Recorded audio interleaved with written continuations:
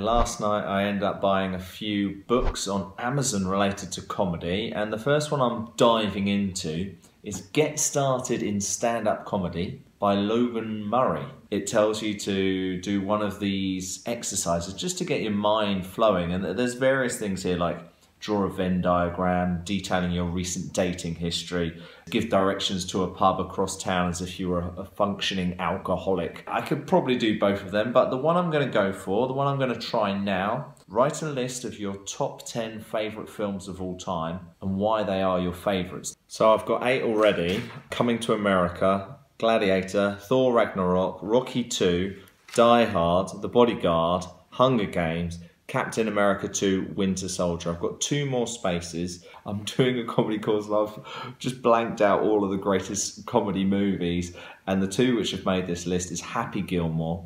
Adam Sandler made some amazing comedy movies back in the early days. The later stuff, not so good. Funny, heartwarming. It's about sport, it's about golf, it's silly. There's even a little bit of Lionel Richie in there, so that's definitely in there for me. And then Anchorman, Ron Burgundy.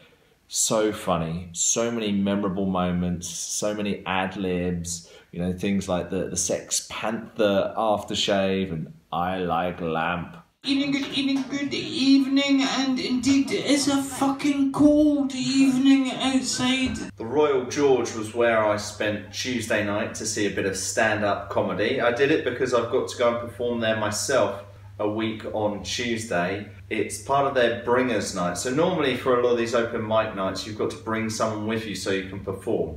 Or you can go to one of their other nights before you perform. So you become your bring your own bringer. So I did that this week on Tuesday at the G&B Comedy at the Royal George. It was a good event. It was a long night. There were a lot of acts. Didn't finish till at least 11 o'clock, starting at about 7:45. Really interesting things to think about, in particular the way people start their acts. Some started with a few rhymes to really get you thinking. One lady did a little karaoke thing because she was Japanese. Very funny. Also what I found interesting was one guy called Dave Black talking about his interracial relationship. I've been in an interracial relationship in the past, and now.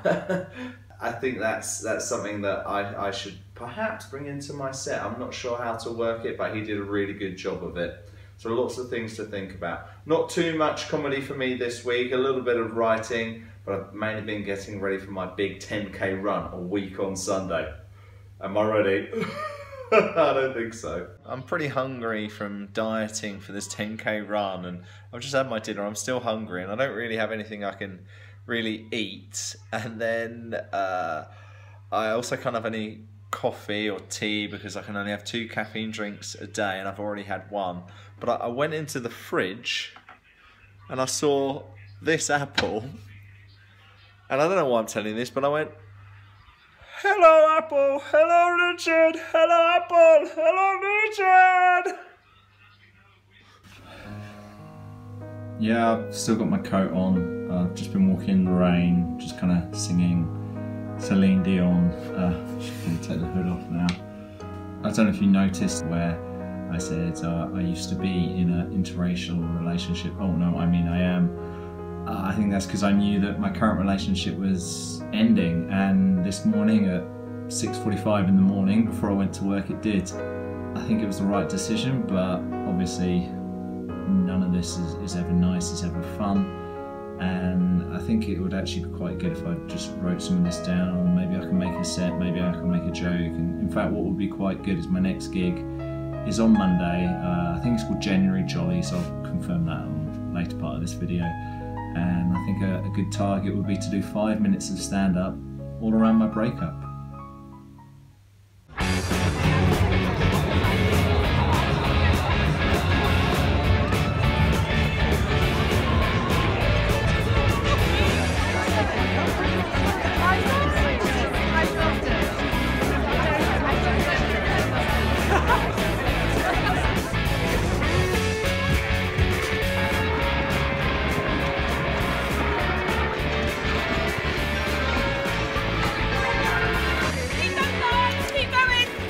Oh, I'll take water, thank you.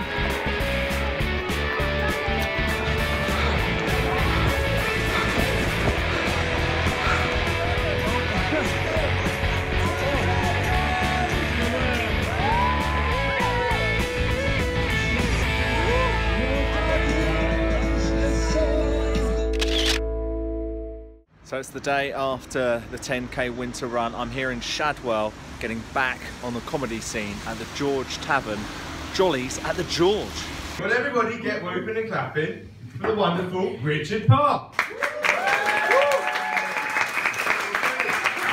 So I'm back in Clapham, having just done the gig, Jollies at the George. I think it went pretty well.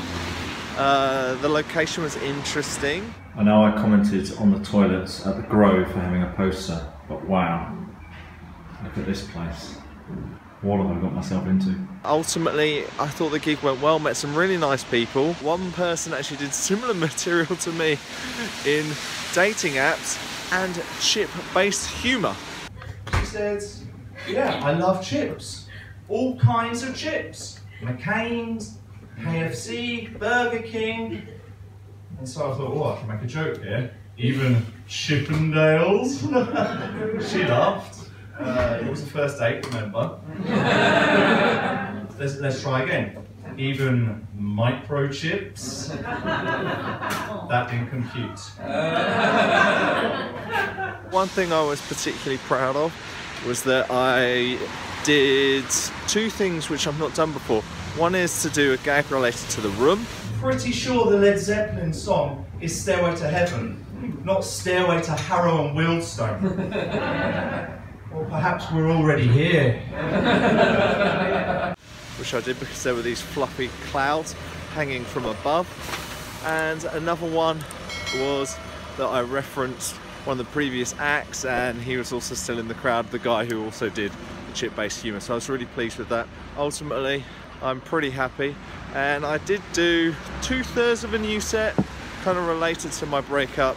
As depressing as it sounds, I made a bit of light relief out of it after all.